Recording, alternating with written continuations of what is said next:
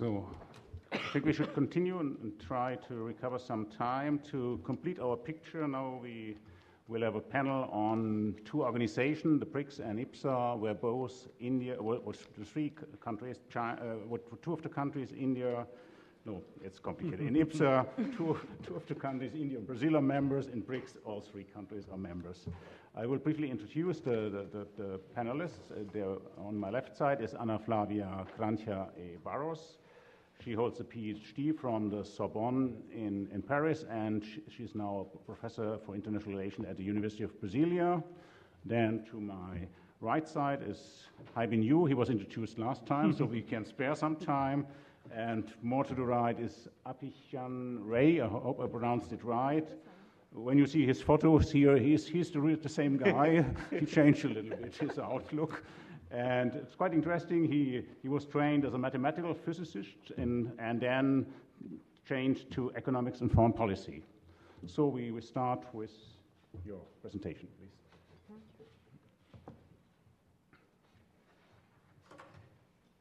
Good morning. Thank you so much for this invitation. It's a great pleasure to be here. I'm very tall, so sorry. Thank you, Paulo, for the honor of being here. It's really lovely to be in Rio, Renato, Detlef Nolte. Thank you so much. And all the friends I met, my new friends. First of all, I'd like to say my framework is totally different from what we've been doing, I think, to a certain extent. So I apologize for that. I'm trying to give a new framework more based on what's happening recently. And as was Ambassador Han mentioned yesterday, we have Donald Trump running for the US presidency. We have Brexit. We have a Brazilian crisis. We have lots of things going on. We are in the 21st century since 2 or 3 decades, in my view. So my work's more based on lots of IR scholars and other thinkers. I'll mention only one, Baracana, with his book Connectography, because he proposed that we have to connect. We have to think about connectivity. We have to think out of the box.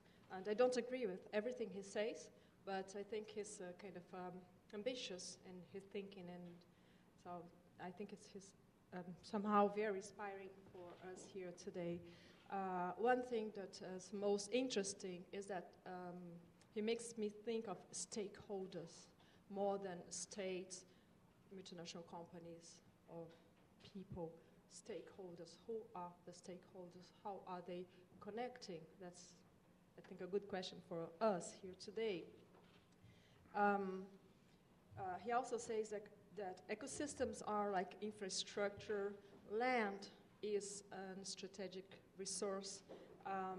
We are in a global society, and we have to look at global supply chains, and I think he's right. We have to think of this huge agreements like the TTIP, Brazil is excluded from it, so is China.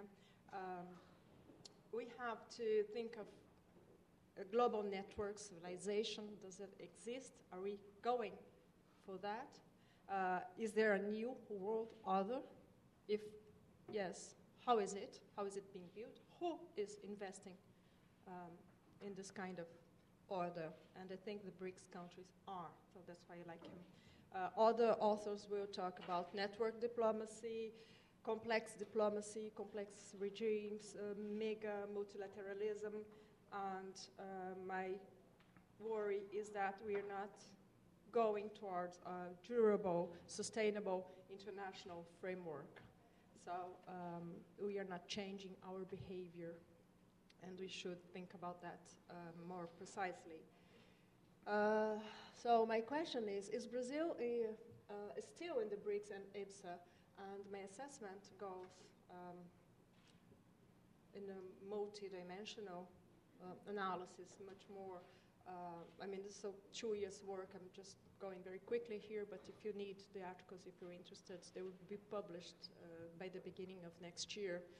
So the framework is, we went from presidential diplomacy to what I call now zero diplomacy. I know it's very aggressive, I'll never write that, okay?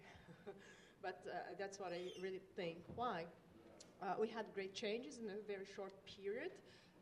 We had 2 presidential impeachments, 2 Rio summits, so lots of domestic instability, and at the same time, very good international participation in global environmental summits.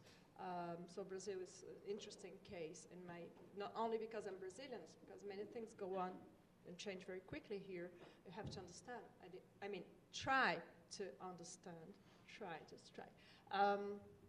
At the same time, we have now the Brazilian decline on the world stage, in the UN, WTO, regional organizations, climate talks, Antarctica, and oceans. For example, I mention others. At the same time, Brazil is a promoter of the Global Zero Initiative. That means total disarmament of nuclear weapons. And Brazil is not a nuclear power. So, as I said, it's a complex context. And of course, we are in a deep economic recession. Presidential diplomacy, of course, is related to former President Luiz Inácio Lula da Silva, who had a very important participation in the BRICS and IBSA processes. I invite you all to watch the documentary by a young diplomat called Mauricio Costa. It's called Era dos Gigantes. For those who speak Portuguese, it's not in English yet. He interviews lots of ambassadors and former ambassadors and decision makers, Samuel Pierre Guimarães, Marco Aurélio Garcia, Celso Amorim, of course, and he tries to show what this presidential diplomacy was. And I think it's very interesting for all of us. BRICS, so first of all, what's the BRICS? The BRICS was initiated from the Russian diplomat, Minister Lavrov, that first talked to Brazil, according to Celso Amorim, and then talked to the other members. And of course, China invited South Africa, and we didn't say anything, but we did not agree with that in the beginning. They are emerging powers, but they're also strange bedfellows, inspired on Shakespeare's work and what one diplomat said, and then all the other diplomats repeated it, so I don't know where this came from. It's from Shakespeare. What does it mean? Mean that they are together, but they are very different in profile, national interest, economic profile, and all that, in a multidimensional way. Of course, we all know this. That's why we thought that the BRICS would not last. And we were wrong. I believe there's a very strong Chinese leadership for this group, and that's why it works. And better than that, Vladimir Putin and Xi Jinping are very close, and they have strong interest in making this BRICS work and stay stable and expand. And that's how I interpret the BRICS. So Brazil and India are just more like followers of the BRICS. At least I will not talk about India because I'm not a specialist. You asked the question to Abhi or the ambassador, Viswanathan. Sorry for the pronunciation, I tried. The fuzzy question was, will the BRICS survive? We always ask this question. And I think this is not a good question. It will survive. The question is how skillful are negotiators to find common agendas?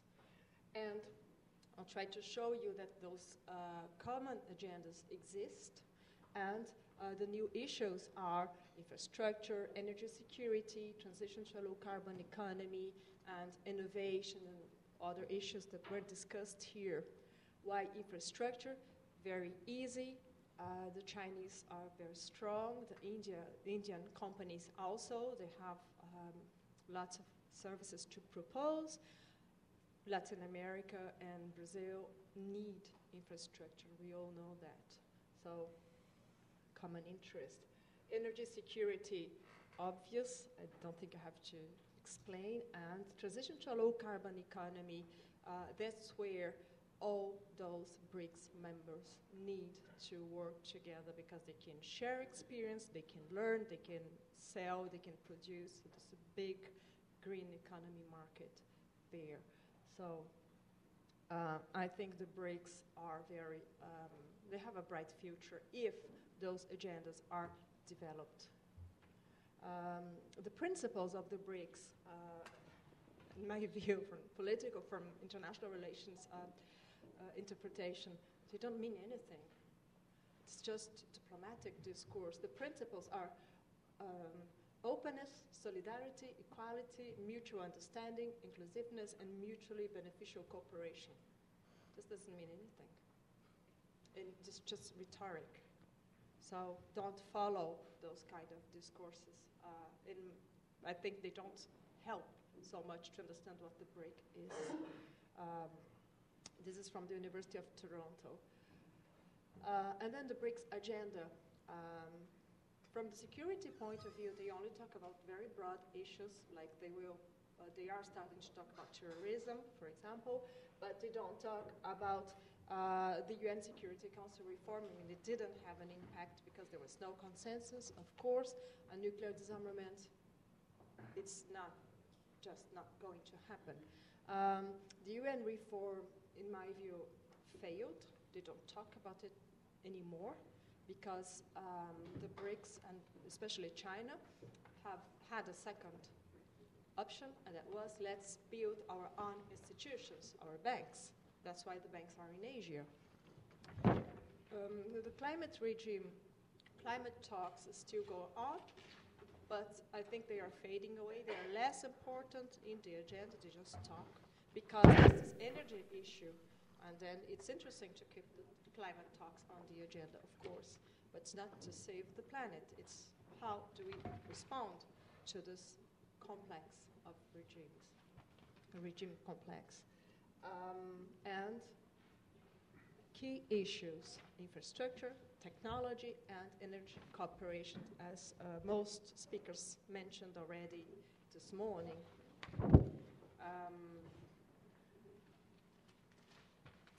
Oh, I'm sorry. You can't see what the arrows mean, but the blue one is technology. Just if I pass, you'll see. Cooperation, energy, and technology. Just so those are the BRICS summits. I'm sorry, it was bigger, and I did not pay attention to that. But you have, when I give you the presentation, if you want, you have the years and what they mean. So cooperation, climate change, and technology are the issues most present in BRICS declarations. This is an article that's not being published yet, but it's a mathematical calculation of functions. For example, if you put the term multilateralism, what do you get as a result? And don't ask me, I'm not a mathematician, but I can put you in touch with the person who worked with us if you need explanations, just to show that the issues are more or less stable, but in the beginning you had more preoccupation on sovereignty principles, non-ingerence from other countries like UN reform, and now you have more connectivity issues, connectivity-related issues like technology, cooperation and information sharing and all that. Yes, that's what I said. I can show you just a second. Como? Cadê o Bernardo? Vinícius? Só para voltar aqui. Deixa eu ver se você volta. Fiz besteira. Aqui. Mas acho que aqui aparece. Aqui, não aparece. Não, era só para deixar assim, que dá para ver. So, it's because it's too big, and when you say the plane, and você coloca o monitor pleno, não aparece. So there you can see orange, for example, it's very interesting. It's climate, and you see it's, as I mentioned, it goes down. It was very important in the beginning, and now it's go down. This is the last summit. Okay, we're waiting for the next summit to finish the article. So the first one, dark blue, is development. Red cooperation, the green sustainable development, then energy, technology, and climate. Okay? Yes? It's just to show that I have a point. So,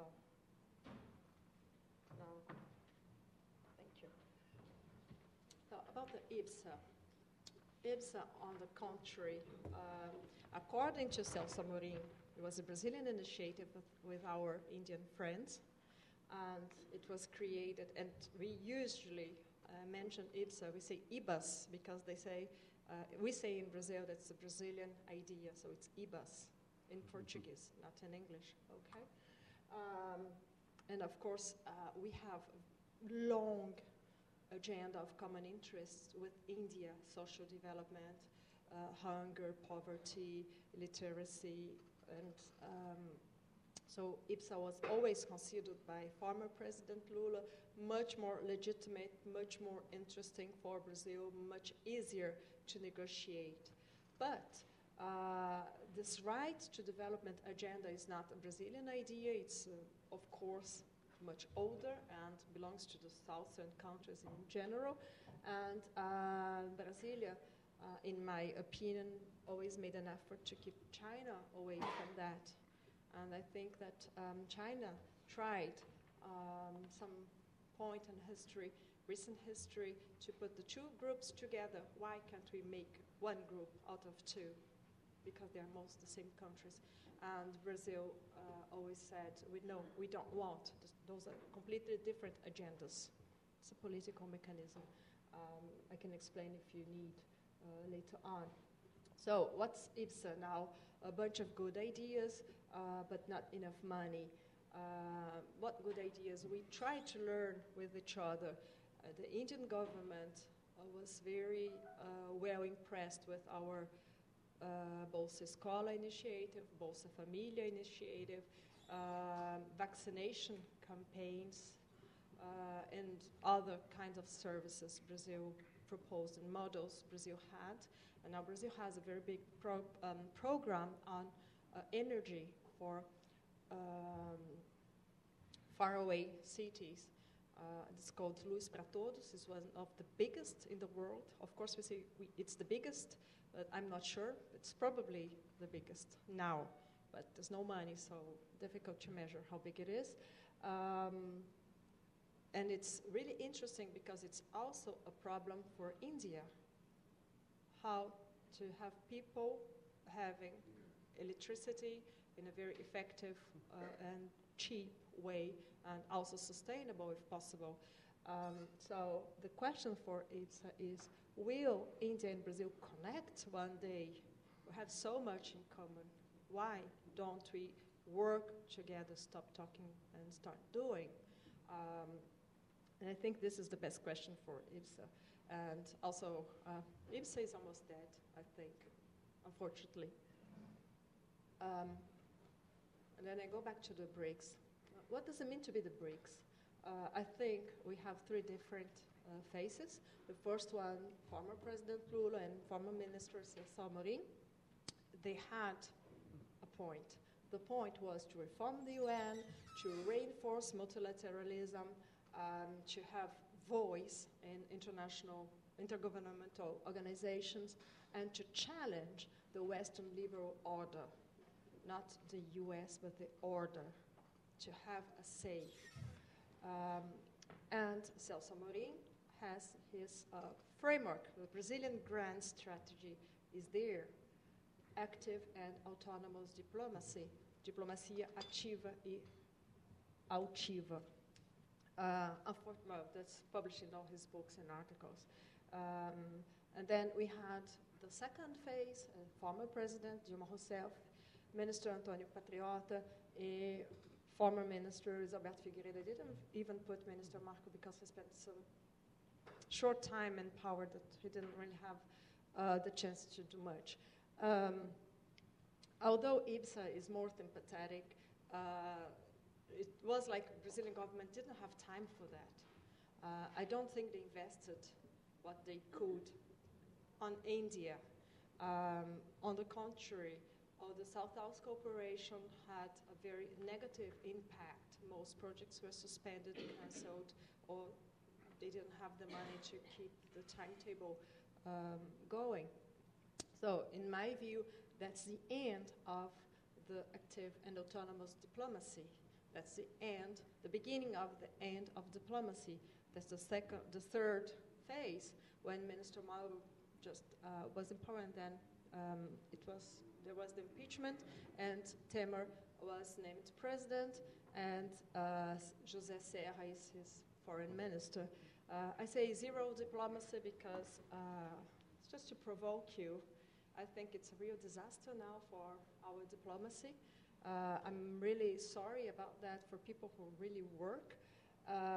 There's no strategy at all, apart from talking to potential investors, and those investors are China in the first place, the United States, and where money can come.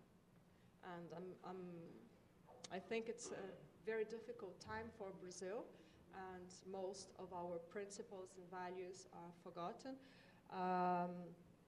And it's very easy, I think, to find out zero diplomacy. Just listen to what President Temer said in the UN General Assembly. Nonsense. It's terrible. It's terrible. No, don't listen. I'm ashamed of it, so no, don't listen. But it's zero diplomacy. So, does BRIC have a meaning? Yes, it does. But this meaning is because Brazil is heavily dependent on Chinese investments. Of course, we all agree, I think. Yeah, okay. And Brazil abandoned the responsibility while protecting the sustainable peace argument in the UN, where Brazil could play a role, because sustainable peace also means food security, human rights, peaceful negotiations with neighbors, for example, climate activism. I would not say Brazil was a big activist on climate talks, but it was somehow an important actor. And now it's no longer the case. And UN reform in general, Brazil just doesn't exist anymore, in my view. So, what does that show us? If you look at the political decision-making processes, and you look at it as a chain, I think there's two chains broken. The first one is between, in Brasilia, between the Casa Civil, the presidential cabinet, and the Itamaraty. They are not talking. They don't, I mean, the diplomats say, but nobody listens. And this is a real problem for Brazil now, because how can they assess how important BRICS is if they don't listen? It's not José Serra who is going to assess that all alone. And the second chain is between Itamaraty and key ambassadors in Geneva, Washington, New York, Beijing, Delhi, and in some specific issues, the ambassadors are still doing their job the best they can, but they are not necessarily linked to Brasilia. And that exists in all countries. In Brazil, we had some kind of autonomy. This happens. It's normal, but now it's becoming serious in my point of view. So my final remarks is that Brazil does not have a grand strategy. It cannot be compared to China or to India. Regional governance is not an option for Brazilian insertion in the global value chains. BRICS does not mean much for bilateral cooperation, in my view. It doesn't. IBSA means even less. Of course, they meet, they know each other, and they have the agendas, but it doesn't have the leverage power we thought it would have. And many examples were mentioned today: innovation, technology, education, services in general. They are completely different negotiating agendas, unfortunately. And finally, Brazil is participating in these initiatives by inertia until next presidential elections. I mean, there's no grand strategy, it's just trying to respond, being very reactive. And in fact, I think we have no choice because the diplomats don't have the power to impose a view as they had in the past. Like 10 years ago, diplomats were really strong and they had a view and they had their traditions and their principles, and they were kind of completely apart from society. Foreign policy was not for public opinion, it was for professionals, for experts. And we see that now we don't have public opinion, and we don't have congressmen, and we don't have experts or diplomats. That's why we have no choice. So sorry for this pessimistic view. Of course, my friends will be much more optimistic. And if you have questions, you can ask Paulo. I think he's better than me to explain. Thank you so much.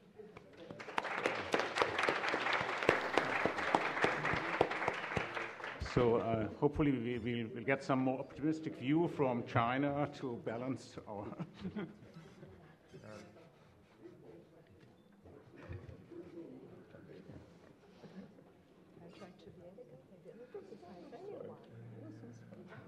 Thank you.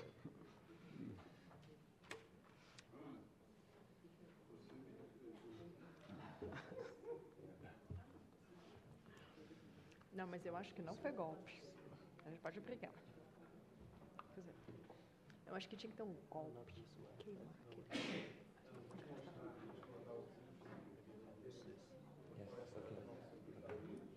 Ah, eu vi. Não,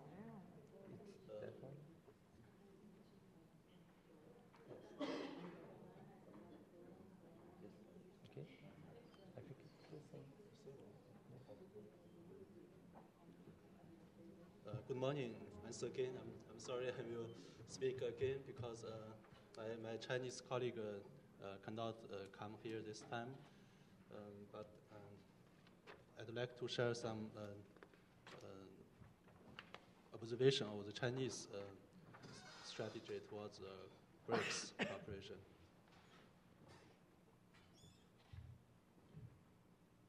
I think first I will talk about China's view on the future international order. I think put the BRICS cooperation within this kind of worldview. What is the existing order? I think one is Pax Americana. This is the U.S.-dominated world order. It contains three pillars. It's American or Western values, the U.S.-led military alignments, and the UN and its institutions.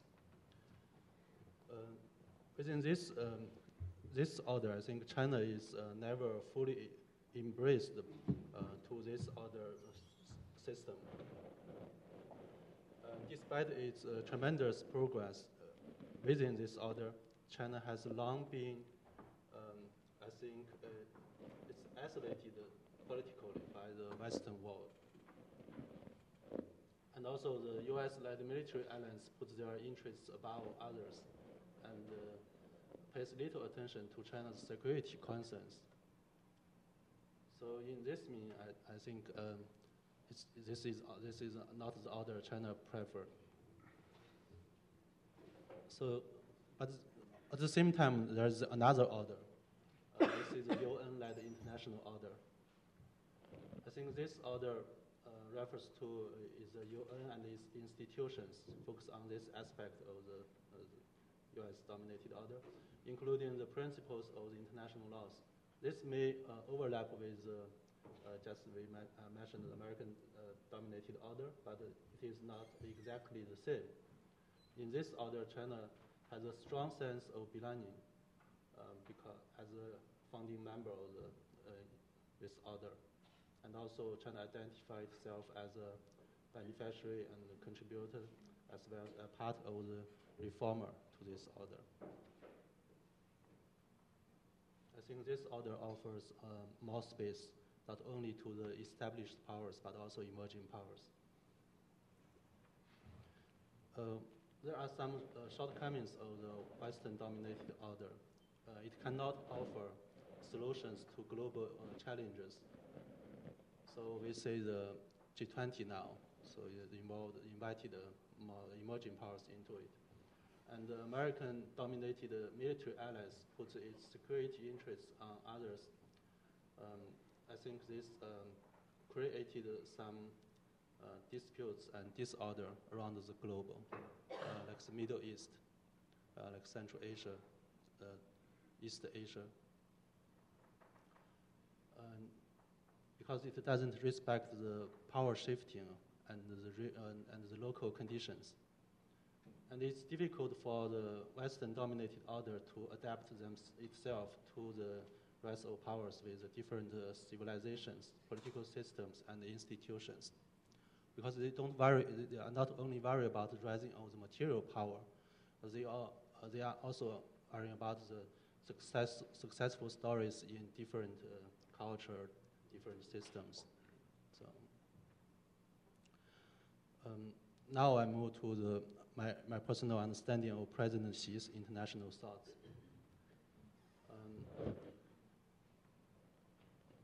I think he initiated a lot of initiatives, like the One Belt, One Road, AIIB, these things, and also some new concepts, like the new type of relations of the great powers, great countries we translated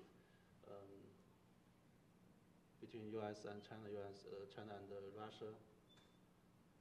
And also a new concept of the security, common, comprehensive, cooperative, and sustainable. This is some similar, like the Brazilian idea, development peace, this kind of sustainable peace, peace based on the development, this kind of ideas. In the context of the Asia, affairs should be charged by Asians, these kind of ideas. I think it's a local solution, local to the global challenge, these kind of ideas.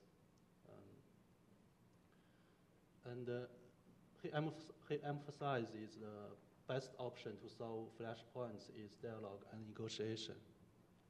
And you can see today in the South China Sea, we are still trying to negotiate to the relative countries bilaterally.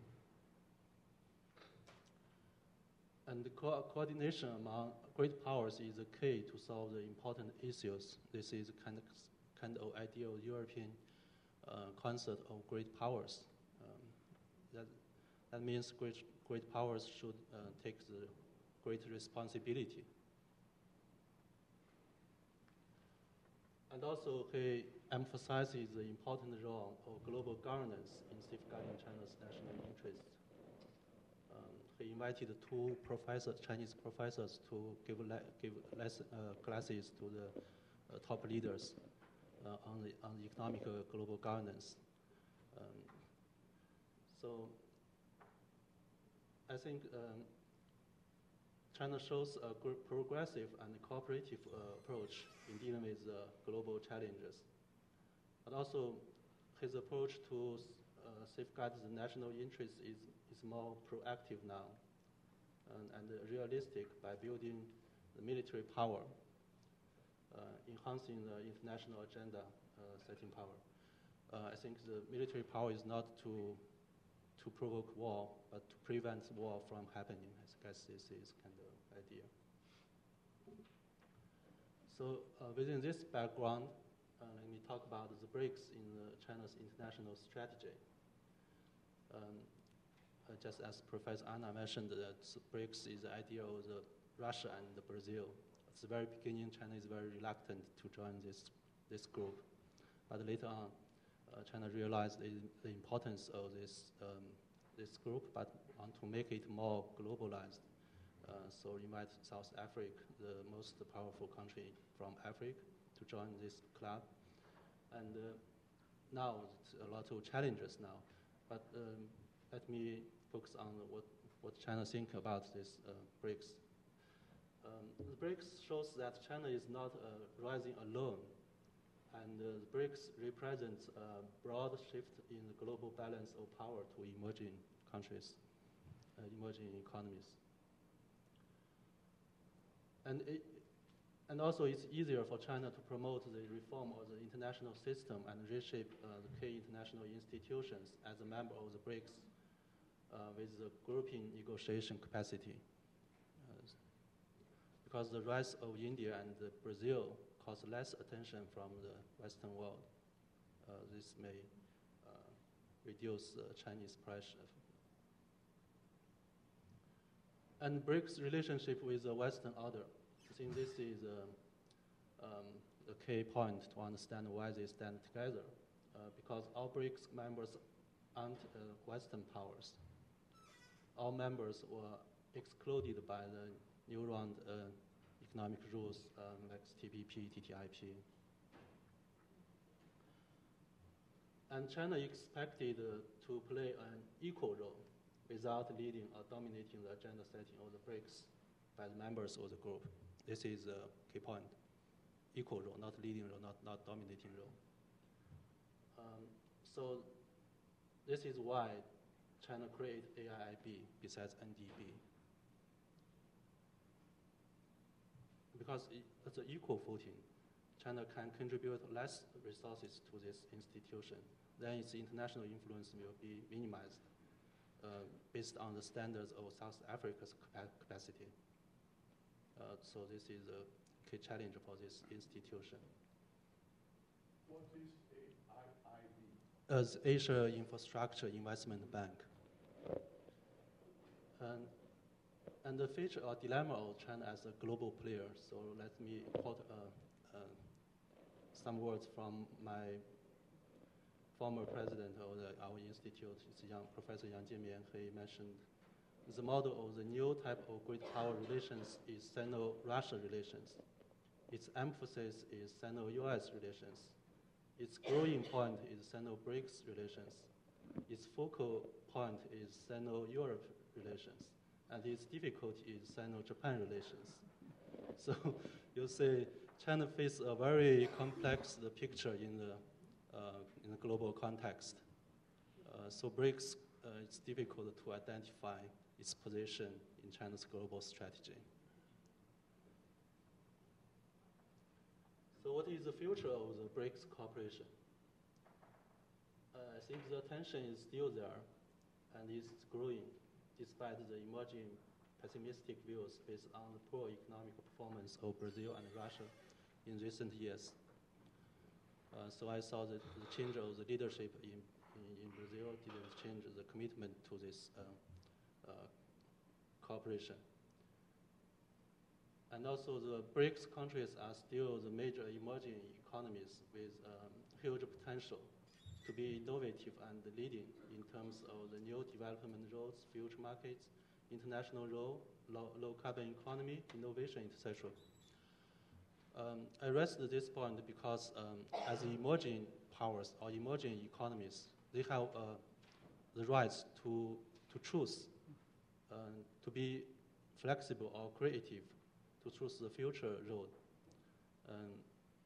And also, they have the influence for the rest of the developing world to follow, because the liberal model has met some problems in Middle East, in Africa, in Latin America. So these leading emerging economies should be more innovative.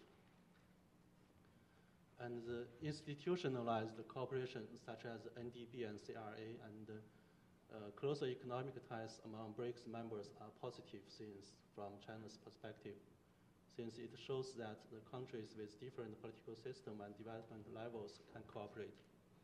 Brazil is the largest trade partner of China. We are doing effort to improve our economic ties with our great neighbors, Russia and India. I hope we can do more on this regard. So given the exclusive nature of the current world order, BRICS members still need to stand together to achieve their international ambitions. If the US-led international order are not open to be inclusive to the emerging powers, they still need to stand together. Building a strategic trust among China, India, and Russia is key for the future BRICS in dealing with Asian and world affairs. when yesterday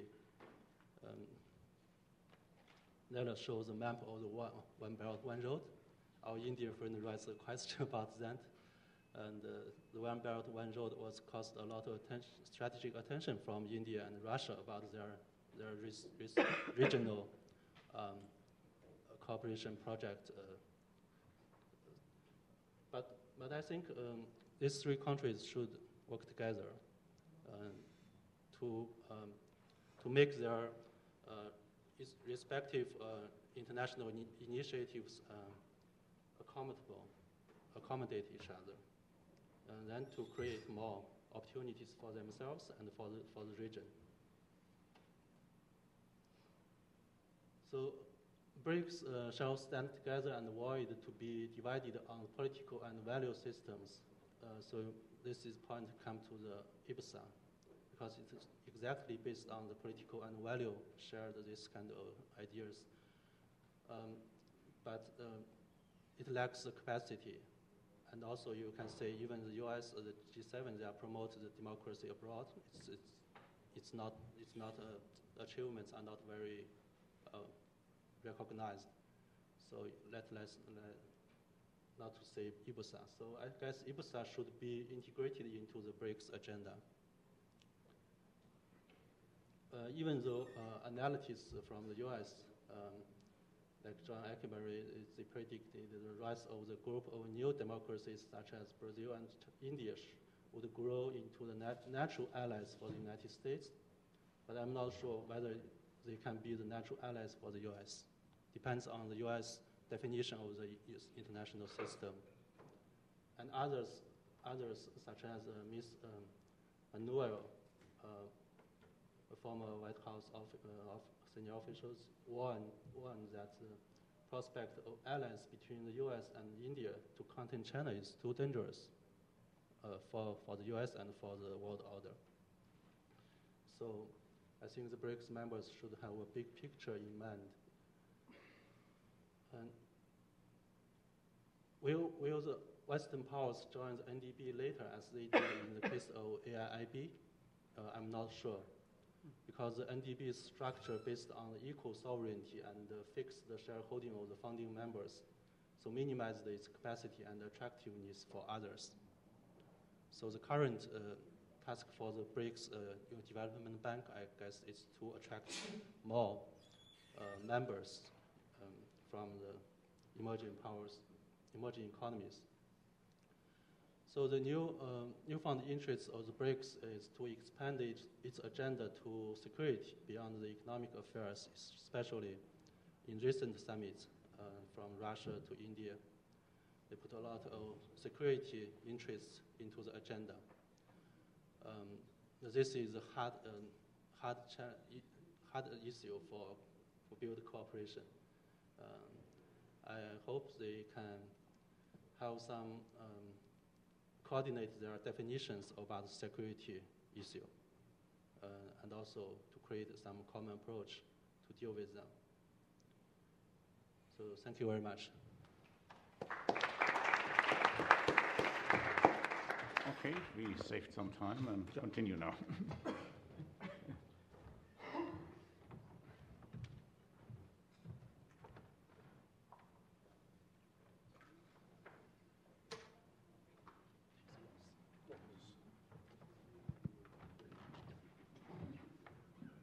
So my gratitude to the organizers, GIGA, FGV, PUC-Rio, for inviting me. And I also want to especially thank my fellow speakers today as well as yesterday for a very interesting discussion. Now, I also realize that I'm the last speaker of the conference, unless there is some changes in plan. So I will use this as an excuse to take a very theoretical and perhaps an abstract view of BRICS and how it can be explained within international organizations theory. So it would be a little bit of perhaps a different view on BRICS.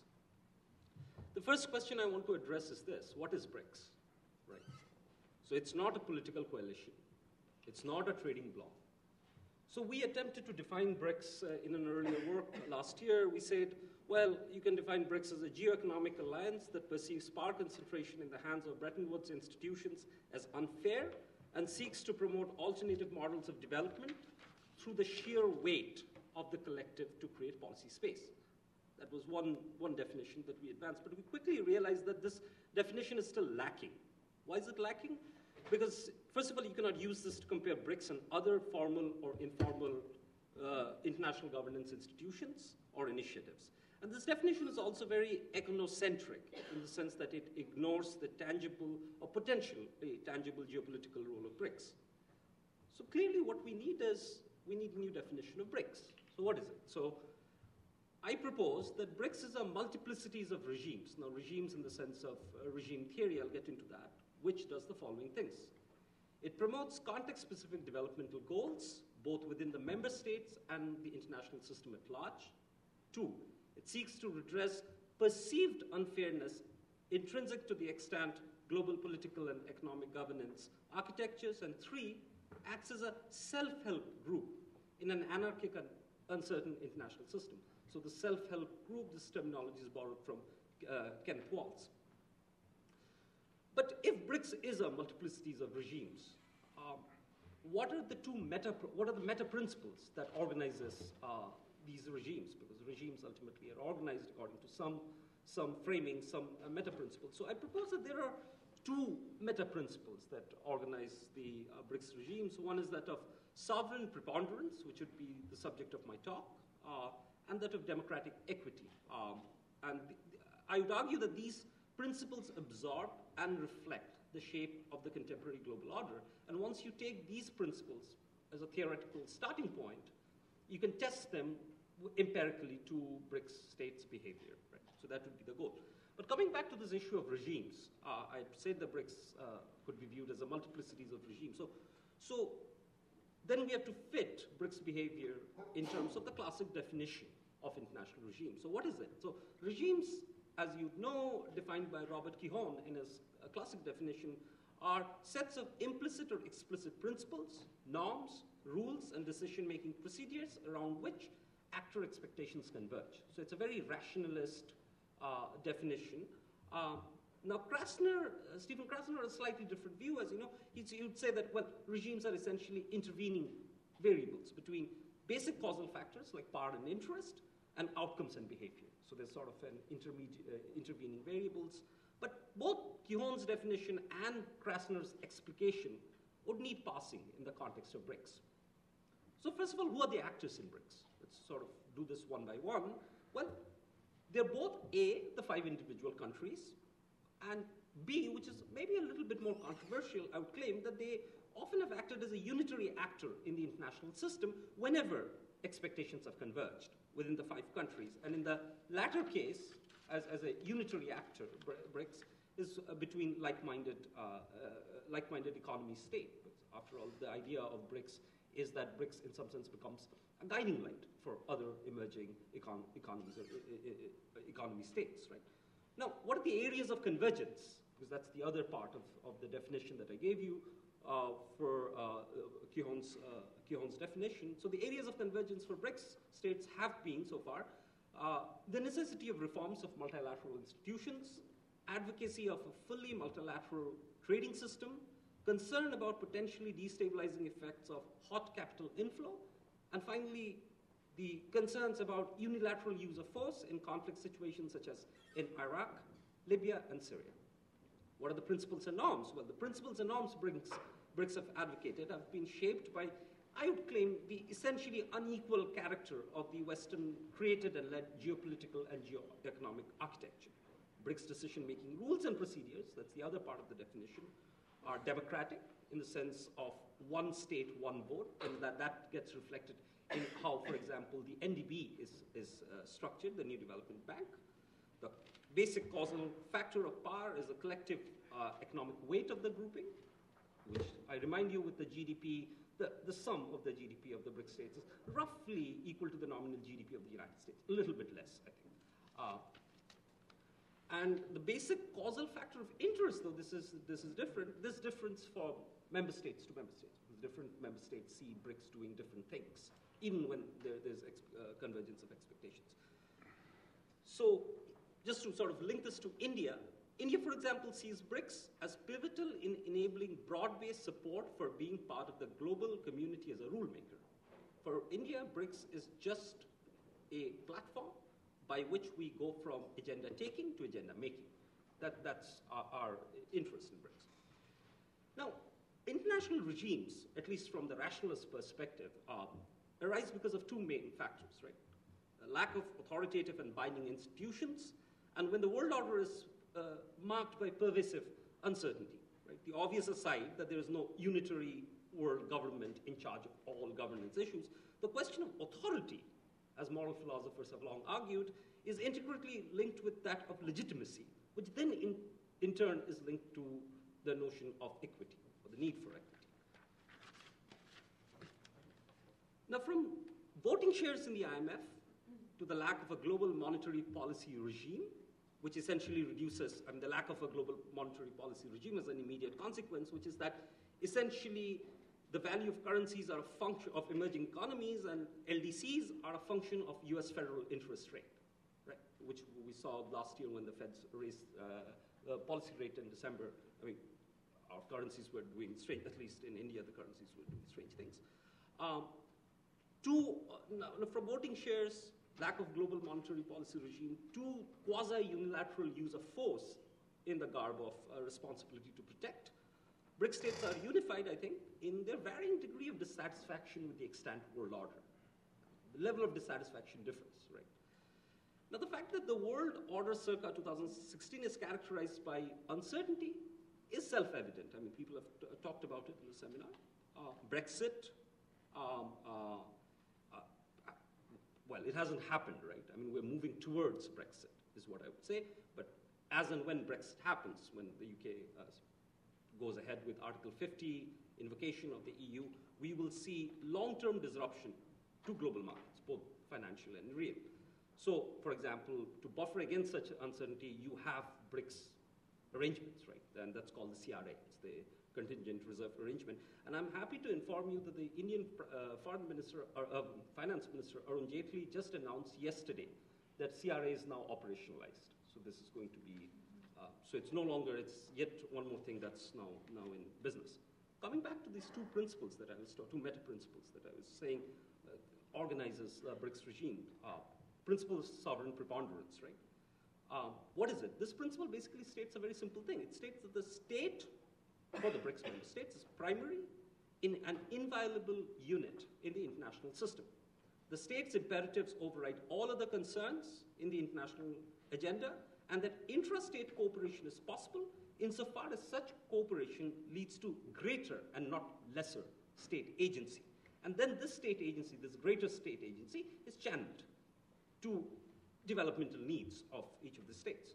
So the state, in other words, is the only agent that mediates the domestic concerns and the international atmosphere.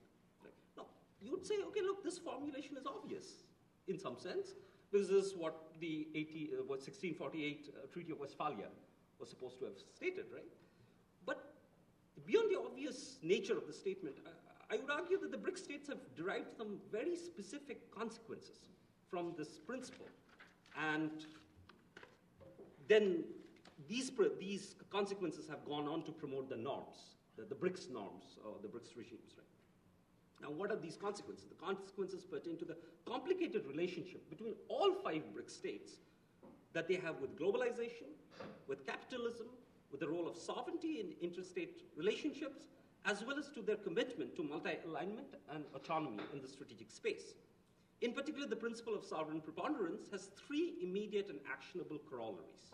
1, states can intervene in domestic markets as and when they see fit. This is the resurgence of state capitalism. 2, states in the absence of international monetary policy coordination can intervene in global currency markets in defense of their national currencies. And 3, states must pursue foreign policies of multi-alignment with other powers, often on a contingent basis. These are 3 immediate corollaries that follow. So to delve into these corollaries a little bit and test it with empirical evidence. The international order post the unipolar moment can be characterized as post-Westphalian due to essentially 2 main reasons. One was the contagious spread of Western-led globalization, one form of globalization as opposed to deglobalization. And 2, the reemergence of the strategic philosophy of preemption, which you colloquially call the Bush Doctrine. Right? Now, globalization and promoting rapid capital in and outflow presents a key challenge to emerging economies, and I think we're all on board, or on the same boat when it comes to this one. Because while these economies cannot insulate themselves, because how can an economy insulate itself? Because we already know that economic openness leads to greater national welfare gains, right? The ebb and flow of global finance capital cannot be managed by individual states, especially in the absence of international policy coordination, right? So the vagaries of global finance capital have often translated to shocks to emerging economies and have impinged on sovereignty, economic sovereignty, I would argue. Right? Coming to the political side, the Bush Doctrine severely undermined the case for national sovereignty. This is well known, beginning with the disastrous decision to invade Iraq in 2003. And a Hungarian scholar very nicely wrote this down, and I quote, "The philosophy of preventive/preemptive actions, although controversial, suggests the need to conceptualize again classical sovereignty defined according to Westphalian coordinates." So sovereignty is a contested notion, subject to changing interpretations that alter the environment in which states relate to. So this is the sort of the loosening of the norm of sovereignty, if you wish, that happened because of the philosophy of preemption of the Bush Doctrine. Now, by converging on the principle of sovereign preponderance, I would argue, BRICS seeks to restore classical Westphalian sovereignty as an ordering principle in the international system, both in the strategic as well as the economic sphere. To each his own remains a key point of convergence between BRICS states. And for example, speaking at the 5th BRICS summit in Durban in 2013, Chinese President Xi Jinping asked the world to respect the right of all countries to independently choose their social systems and development paths and diversity of civilizations, and that the internal affairs of a country should be handled by its own people. So it's an assertion of that principle of sovereign preponderance. Now, coming to the normative consequences of this principle, right? BRICS states have often been observed or accused of to have practiced greater state intervention in their respective economies. And I don't think we can deny that BRICS states, to varying degrees, have meddled in their economies, good or bad. I mean, that's a separate story. Now, as the latest government of India, for example, budget shows, the Indian state is far from retreating from an active role in managing the Indian economy. And I mean, I'll give you just one example. Our allocations to state employment guarantee schemes, for example, in the rural sector, has grown or has remained constant. And this is from Prime Minister Modi, who's supposed to be probably one of the most free market prime ministers we have ever had. So states are important for their economies. The Chinese stance on state capitalism on the sea is even more pronounced. Just to give you an example, a leaked CPC memorandum in 2014, it's the so-called Document 9, explicitly barred party members from extolling the virtues of neoliberal economics, right? So in Brazil, I think there has been broad-based popular support for state intervention in the Brazilian economy, which have acted as incentives for Brazilian politicians to do the same, I'm afraid. Under Vladimir Putin, Russia has aggressively increased state control of its economy. The Russian defense minister, for example, a staunch supporter of Mr. Putin, bluntly declared that Russian natural resources belong, and I quote, belong to the state, they're not private property. This was Putin's foreign minister. In South Africa, under Jacob Zuma, the state would go on to announce that the state will have much higher stakes in resource companies and would steeply tax those that do not allow state ownership. Clearly, all 5 countries are on board in terms of greater state intervention. Brazil, Russia, India, and China have also, to varying extent, intervened in the international currency markets, or at least have threatened to do so, to boost their export competitiveness, right? And/or the value of their national economies, right? Just give you a couple of examples. Before the examples, the context of this monetary interventionism is reactive in the sense that it stems from the unconventional monetary policy adopted by the United States post the global financial crisis, which is the policy of quantitative easing in particular. It also stems from unilateral shifts in monetary policy by US Federal Reserve, like increasing policy rates that I just alluded to, which have acted to prop up the American dollar at the expense of other currencies. Brazil, China, and India have controlled their capital accounts to discourage speculative flow of capital. Right? I mean, it's just, and When would you see much more speculative flow of capital? When you'd see when policy rates are, for example, tinkered with. Right?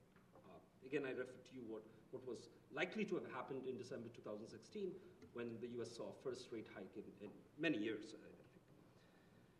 Brazil's finance minister justified his country's leash on the capital account as a reaction to US monetary policy and what he termed as the potential of currency wars in the environment post the global financial crisis. China's interventionism in the currency market by devaluing the yuan to boost export competitiveness is well known to the point that it can be passed without a comment. In light of the US policy rate increase last year, so December 2015, still 16 this year, yeah.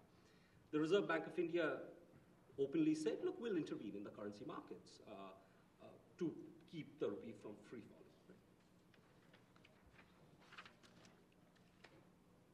The principle of sovereign preponderance, now moving to from the economic side to the political side, also have had significant consequence for foreign policies of BRICS states, making them exhibit a preference for a multipolar international system when they engage with different poles on a case-by-case basis and where they themselves view themselves as poles, at least regionally, right? So this is the so-called multi-alignment model. The gist of this argument, why sovereign preponderance would imply a preference for this multi-alignment system is this. A multipolar arrangement necessarily entails a diffusion of power. That's the definition of a multipolar arrangement. Now, in such an arrangement, states can engage with different poles in an issue-based way. Now, given that there's a multiplicity of poles, none of the poles themselves are powerful enough to dominate the international agenda, right? So in this way, the engagement with multiple poles entail lesser trade-offs with sovereignty than a bipolar system would, where engagement takes a binary, take it, give it, either or form. Right? So this, for example, is the implicit logic behind India's posture of strategic autonomy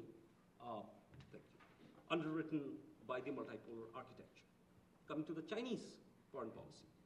Chinese foreign policy in the Xi Jinping has also shown a marked preference for a multipolar world where it converges with the other two great powers, Russia and the United States, whenever there's a convergence of interest. So there has been a convergence of interest.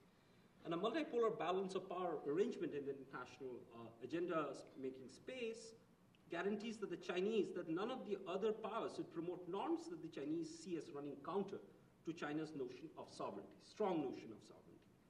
On the other hand, China would be reluctant to create a bipolar system in the future with itself as a pole and presumably with the United States as the other pole, since that would entail significant global governance responsibility, which they have traditionally eschewed. The Chinese have traditionally shied away from bearing all global governance responsibility. So they, in some sense, would prefer a multipolar world as opposed to being one of the two poles and them having to bear a lot of the brunt.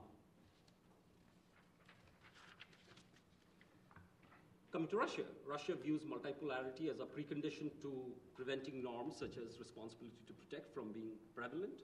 The Kremlin suspects that these norms are instruments to target regime change in line with democratic peace theory and democracy promotion. This is straight away taken from a Russian article, so don't blame me for what the Russians say.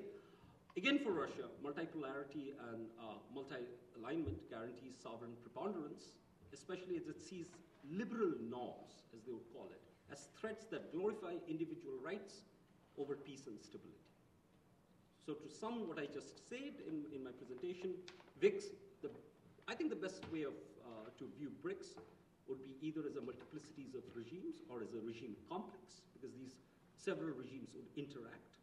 This regime complex, in turn, is organized according to two meta-principles. One is the meta-principle of sovereign preponderance, which I've talked about today, and the other being democratic equity, which, to know more about which, you'd have to read an upcoming monograph that I'm writing. Now, the principle of sovereign preponderance is a principle, just to sum, essentially of state first in the international order, or of strong sovereignty postures in the international system. This principle has immediate consequences in terms of behavior of BRICS states and or on areas where actor expectations converge, because after all that would be what regimes do. Thank you.